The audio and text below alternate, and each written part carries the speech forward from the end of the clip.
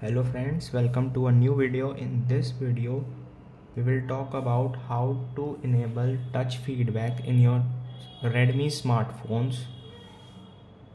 Before proceeding further, if you are the first on this channel, please subscribe the channel and like the video and also press the bell icon.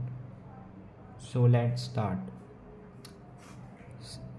Go to the settings in your smartphone, click on system, or you can search it from this. Go to this setting, and if you are not enable developer option, search build number first. Here it is. Click 5 to 6 times here, and then it password. Click back, click on settings. Here you can see developer option has enabled.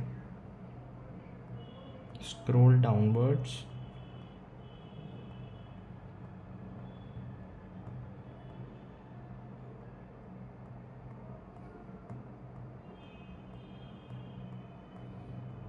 Here you can see show tabs show visual feedbacks for tabs. Just enable it and you can see it shows.